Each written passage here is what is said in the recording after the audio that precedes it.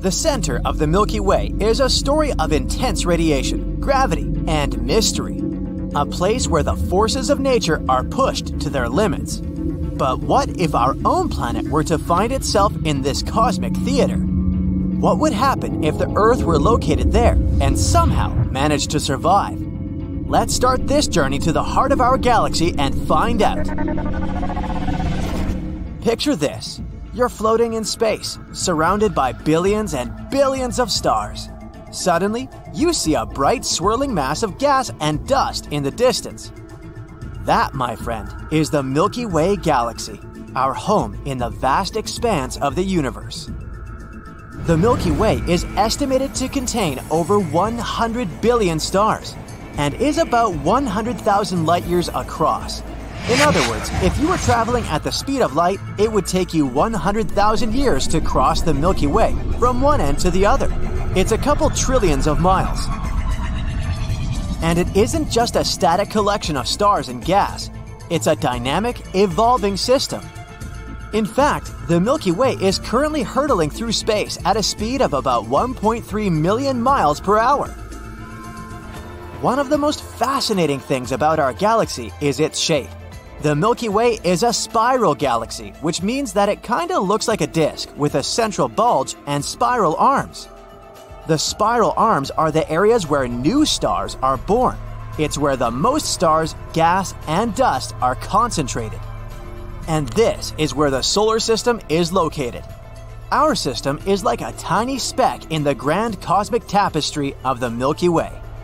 It's about 26,000 light-years away from the center of the galaxy. A pretty long distance, isn't it?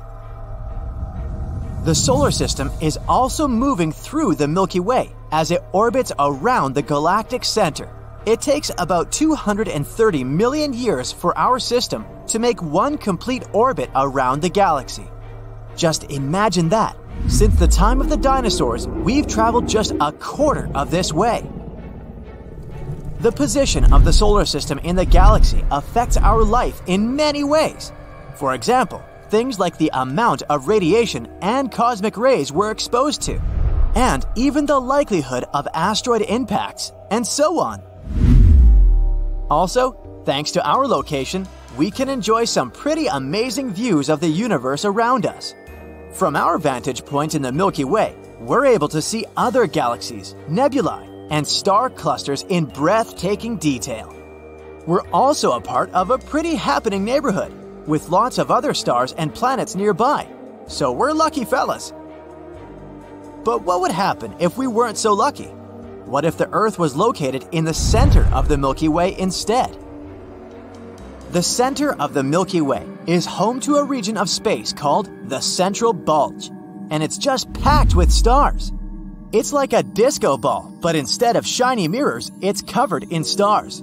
Only this disco ball is really huge, about 10,000 light-years in diameter. The center of the Milky Way is also home to some extreme environments that would make even the bravest astronauts shiver. High-energy particles and intense magnetic fields can wreak havoc on electronics and spacecraft. Intense radiation fields can fry anything in their path, so it's not exactly a friendly place for life as we know it. So, if the Earth were located somewhere closer to the center of the Milky Way galaxy, it would be a very different place. Let's take a look at some of the potential effects. First of all, radiation. As we mentioned earlier, the center of the Milky Way is one of the most radiation-dense regions in the galaxy. It would make life on Earth very challenging, if not impossible. Sure, we have the Earth's magnetic field. It's like a giant shield that protects us from harmful radiation from outer space. But could it protect us if we were located in the center of the Milky Way? Unfortunately, the answer is no. It's kind of like trying to use a tiny umbrella to protect yourself from a massive storm. So it would be an easy win for the galaxy. But it's not all doom and gloom. There are some brave organisms that are able to adapt to high levels of radiation. We've seen that life on Earth has evolved to survive anywhere, from the depths of the ocean to the icy poles of the planet. So, let's imagine what would happen if we somehow evolved to survive in these harsh conditions. Like, picture humans with tough, scaly skin that protects them from radiation, and plants with unique structures that allow them to thrive in this bright environment. In that case, radiation could still have some seriously spooky effects on us. For example, it could damage DNA molecules and cause mutations. Imagine a world where plants grow with 5 leaves instead of 4, animals have strangely colored fur, or people have unusual eye colors or other unique features. And these are just some of the best examples. Let's not dive into the bad ones. Also, it could cause us to undergo some metabolic changes. Maybe our bodies could process food and other resources more quickly, which could lead to faster growth rates and larger sizes. Plants could grow tall and thick, and animals would be much larger than usual. There are also some organisms on Earth that are able to bioluminesce. Thanks to high levels of radiation, these organisms could potentially glow even brighter than usual. Imagine walking through a forest at night and seeing trees, mushrooms, and even insects glowing with an eerie blue or green light. Frightening and amazing, isn't it? But let's move on to the next big change: gravity. The gravity in the center of the Milky Way is incredibly strong, all thanks to a supermassive black hole, which is about 4 million times the mass of the Sun. This black hole is called Sagittarius A. And yep, it's our neighbor now. Great. And assuming we don't get swallowed by this black hole or crushed by this incredibly strong gravity, it still could trigger lots of earthquakes and volcanic eruptions. This black hole would be like the gravitational bully, pulling and tugging at everything in its path. Basically, if we survive this, we'd have an epic surfing competition every single day. Just add a bit of the thrill of risking your life, and forget about running away from the planet. No easy rocket launches anymore. And physical objects won't be the only ones affected by gravity. Time would flow very differently for us. According to Einstein's theory of relativity, time passes more slowly in areas of high gravity. In other words, Earthlings would age more slowly than someone far from the center of our galaxy. Also, the center of the Milky Way is a very busy place.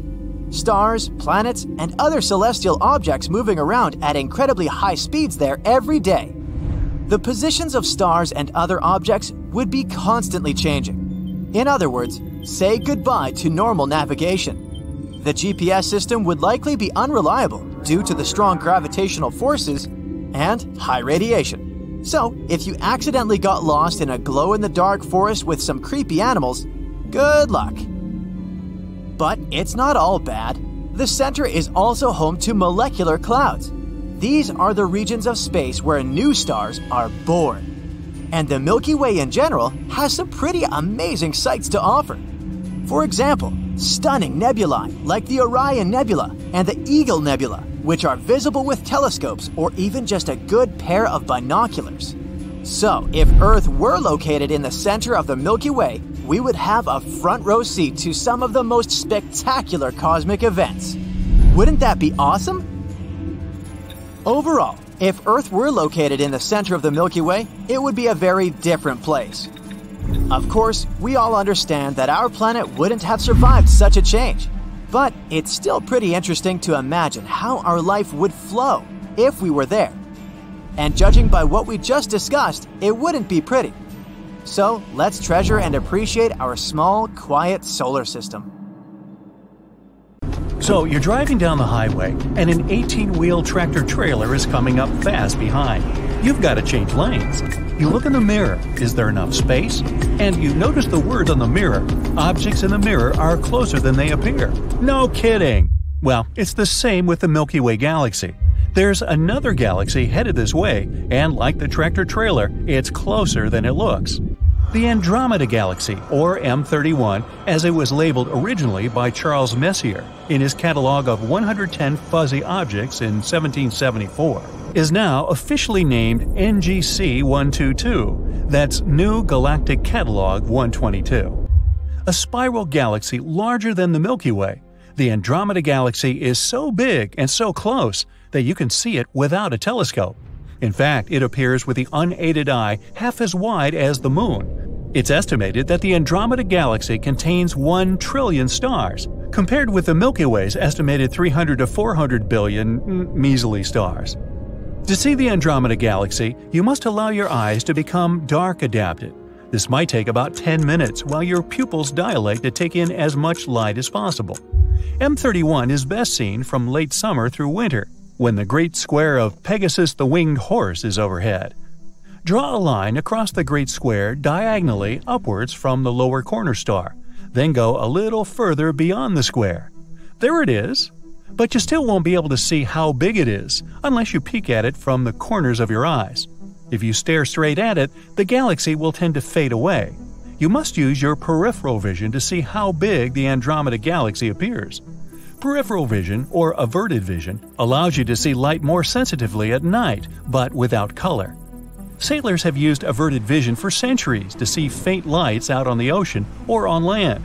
Aristotle used averted vision to observe star cluster M41 in Canis Major, as he described in his book Meteorologica. In a telescopic photograph, the Andromeda Galaxy appears 6 times wider than the Moon, because with the unaided eye, we can only see the bright center of the galaxy. A telescopic photograph shows how massive M31's spiral arms really are. And this beast of a galaxy is headed our way. We are looking at a future massive collision of galaxies of, well, galactic proportions. When that happens, humanity may need to relocate to another galaxy to inhabit. Perhaps we'll go to the Pinwheel Galaxy in the asterism of the Big Dipper. How do we know the Andromeda Galaxy is moving towards us? With a tool called a spectroscope. After the camera, the spectroscope is the most important attachment to a telescope. Oh, except for the human eye. Our eyes only see light. You don't have this big horse in your eye. You only have the light being reflected by the horse in your eyes. The same with space. We only see the light coming from there. So, if we are going to understand space, we need to understand light. And that was not an easy task for astronomers of the 19th century. The invention of the spectroscope was a big breakthrough in understanding light coming to Earth from space. With a spectroscope, astronomers can tell which direction objects in space are moving, as well as which elements are making the light. When you hear an ambulance approaching, you hear the siren getting louder and higher, and when it passes you and goes away, you hear the siren's sound get weaker and lower. The change in pitch frequency depends entirely on the motion of the source. This is called the Doppler effect, after the Austrian physicist and mathematician Christian Johann Doppler, who first explained the effect in 1842. The ambulance siren is not changing its volume. The sound waves are being compressed as it is approaching and stretched as the ambulance recedes.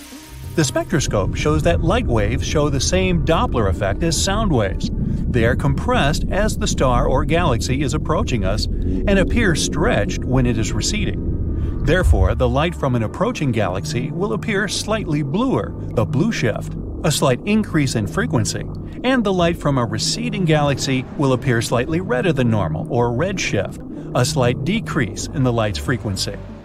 In 1929, Edwin Hubble, after whom the Hubble spacecraft is named, published his spectroscopic study of 46 galaxies, the light from all but one of which was redshifted, moving away.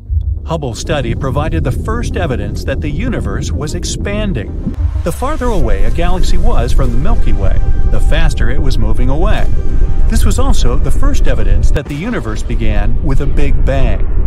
The one galaxy whose light was blue-shifted, moving towards the Milky Way, was M31, the Andromeda Galaxy, the closest galaxy. 250,000 miles per hour seems a pretty high speed at which to have a collision. That's the speed spectroscopic measurements of the blue shift of Andromeda indicate. It's going to be a big mess when it happens. But when is it going to happen? To determine when the two galaxies will collide, we need to determine the distance between them. And for that, we need, boom, supernovas. Type 1a supernovas are what are called standard candles. Just as we know how bright a candle shines, we know how bright a Type 1a supernova shines, its absolute magnitude. A Type 1a supernova appears when a white dwarf collapses under the pressure of all the gas it has been gravitationally slurping from a companion star. Looking at the Andromeda Galaxy and measuring the apparent brightness of a supernova in the galaxy, it is possible to calculate its distance away from us. Because the intensity of light dims inversely with the square of its distance away, which is called the inverse square law, by comparing the apparent brightness of a supernova in the Andromeda Galaxy with its absolute brightness, well, we get an approximate distance of 2.5 million light-years. Since 1 light-year is approximately 6 trillion miles, and the Andromeda Galaxy is 2.5 million light-years away, even though it is approaching at the speed of about 250,000 miles, we have about 4 billion years before the big collision. So you can wait until after lunch, maybe dinner, to start packing. As an aside, if we see the Andromeda Galaxy as it was 2.5 million years ago, and it has been moving toward the Milky Way all this time, how big in the sky would it appear now? Quite as big as that tractor-trailer in your rearview mirror. But do we really have 4 billion years before the galaxies crash? There are several other factors to consider. The minor galaxies that are gravitationally linked to both the Milky Way and the Andromeda Galaxy will be swallowed up by their host galaxies. Considering the lopsided mass distribution that will result, the galactic collision of the Milky Way and Andromeda will be affected. Some scientists are saying it won't be a direct hit, but more of a sideswipe. And then there's the galactic halos of each galaxy. Here's what Project Amiga has found out about the halo of stars and gas surrounding the Andromeda Galaxy. Using the Hubble Space Telescope, researchers were able to observe how the light from bright distant quasars were being absorbed by the mostly invisible gas around the Andromeda Galaxy. Look at the results. Notice M31 in the center. If the same is true of the Milky Way, and there's no reason to think it would be different, then the halos of the two galaxies are touching now. The collision has already begun. There is also a question about what effect the dark matter clouds around each galaxy might have on an impending collision, or are having now. But enough of speculation. In 4 billion years, the Sun will have increased brightness on its way to becoming a red giant star. And humans will have already found another galaxy to inhabit. Happy traveling, dear humans! The Milky Way is one of the biggest mysteries out there, literally. It's hard to figure out how big our home galaxy is, and one of the main reasons is because we live in it. Think of it as walking around a mall. You can tell it's big, but you can't be certain until you actually see it from a bird's eye view. The Milky Way consists of billions of distant stars that look like a string of lights from afar. So you just need to measure the distance between these stars and voila, you have the answer. Not really. I might have forgotten to mention opaque clouds of dust blocking your view. Some scientists were stubborn enough to run computer models of how galaxies form and evolve. There's a halo around our galaxy, so the scientists wanted to see if there was some sort of a dead end in the Milky Way. They found out that the Milky Way spreads for 100,000 light-years away from its center. It likely means that the entire galaxy is around 200,000 light-years across. The problem with this estimation is that halos don't tend to have some final border since they simply fade away. It's like pointing a flashlight and trying to see precisely where the light ends. In 2013, the Hubble Space Telescope captured an image of something 25 million light-years away. It turned out to be a spiral galaxy, later called ESO 3738, with at least 7 other galactic neighbors. And this galaxy is as thin as a pancake, a very shiny pancake. The telescope also took a photo of another galaxy cluster 65 million light-years away. It was called IC 335. It's another glorious glittering pancake floating in the vastness of space. The images the telescope took aren't the most accurate. It's hard to tell what exactly you're looking at. These disk galaxies have lots of dust clouds that can stretch for hundreds of light-years across. They're mainly located near the centers of galaxies and are invisible in regular light, but they can be detected with the help of a blue filter. Anyway, this IC 335 galaxy is an oval disk with huge clouds of gas and dust. This means stars constantly appear there. But not all galaxies create stars. A galaxy is born as a giant ball of slowly rotating gas that is steadily collapsing in on itself. As it starts spinning faster and faster, the pancake shape is formed. Ooh, pass me the syrup. It's like spinning pizza dough in the air after rolling it into a ball. The topping is stars, and the sauce is clouds of dust and gas. Are you getting hungry like me? Some galaxies can lose their gas and dust if they become part of a galaxy cluster. Then all these mini-galaxies orbit their common center of mass, with gas separating them. When a disk galaxy dashes through them like a speeding train, the pressure can blow away this dust and gas. From far away, it looks like you're staring at a DVD you're about to play. But if you traveled millions of light years to get a closer look, you'd see a dim disk filled with stars. You wouldn't even be able to tell you're inside it. You'd also see a bright blob of dust left by the red giants in the middle of the galaxy. Red giants are massive and very bright stars with low surface temperatures. But the images of these galaxies don't actually show us their real color. Cameras make up some of these hues so that you don't have to look at something fuzzy or grainy. People don't actually know the real colors of distant galaxies. Our galaxy has a lot of gas inside, like me, so we don't need to expect our home to dry up anytime soon. In fact, the Milky Way still produces new stars, around 7 a year. But some galaxies fade out when they can no longer create stars. In the industry, they call it strangulation, and it happens when galaxies run out of gas, which means there's no more new material that can be used for star making. Gas and dust aren't the only things you can find in a galaxy. Just like a magician pulling a rabbit, flowers, or other things out of their magic hat, galaxies have other surprises, like planets, those balls of matter spinning around themselves and around other things. Well, technically, planets are far from being perfectly round in shape, but they aren't also flat like spiral galaxies. It's mostly because of gravity. Its force is so strong that a planet pulls everything towards its center, taking the shape of a sphere. In the process, all the edges and anything else that might stick out gets smoothed out. But the smaller a space body is, the less round it is. Take a comet. It doesn't always have a smooth surface. It's small, and therefore, its edges are rugged and pointy. Given the size of Earth, it's safe to say the gravity is strong here compared to that of the Moon or any smaller-sized space object. And because of our planet's constant rotation, there's an outward bulge on Earth. This tug-of-war between the gravity pulling inward and the planet's spin doesn't allow Earth to be a perfect ball. On top of Earth not being a perfect sphere, the planet is also tilted. This design flaw is responsible for the seasons we have. This tilt could happen because millions of years after Earth was formed, it probably collided with a protoplanet, a large space body developing into a planet. Venus is unique because it rotates backward compared to the rest of its peers. If you were standing on Venus, the hottest planet in our solar system, you'd see the sun rise in the west and set in the east. But you'd have to make it on time to observe this phenomenon. A day on Venus lasts for more than 240 Earth days. For a long time, scientists believed that the sun's strong pull on Venus was responsible for such a long day. But new theory claims that Venus used to spin just like Earth and the rest of the planets. But at one point, it just flipped its axis 180 degrees. It doesn't mean the planet abruptly stopped halfway through the rotation and started to move backward. When theory suggests that a large comet or object struck the planet in the past. This might have caused it to change the direction of its rotation, but many scientists doubt this theory.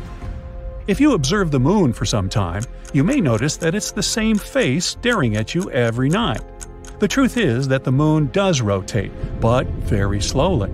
It takes our planet's natural satellite 27 Earth days to rotate around its axis. Plus, the moon rotates at the same rate that it orbits Earth. The side we always see is called the near side of the moon, and the side that's not facing us is, you guessed it, the far side of the moon. It also has the nickname the dark side of the moon. Uranus's rotation axis is 98 degrees relative to the plane of the solar system, which basically means that the planet spins on its side. For a while, scientists believed that a large object firing through space knocked into Uranus, causing it to tilt. But here's one problem. Uranus's moons are covered in ice. A collision so powerful that it made the planet tilt would have resulted in disrupting the moon's movement and their position. But they seem relatively untouched, and all the ice covering them is still intact. But any major changes happening with Uranus would have generated enough energy to melt the ice. Another reason for Uranus's strange position might be its rings. Yup, Uranus has rings just like Saturn, except they're lighter and fainter. Saturn's rings are mostly billions of chunks of ice and rock floating in orbit. Some particles can be the size of a pebble, while others can reach the size of a house. Wow! Other particles are broken up comets, asteroids, and moons torn apart by Saturn's gravity.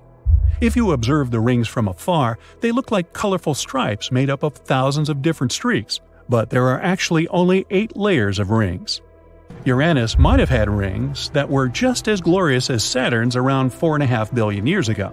The balance between Saturn's gravity and its rings might be responsible for keeping the planet upright so that it doesn't tilt over.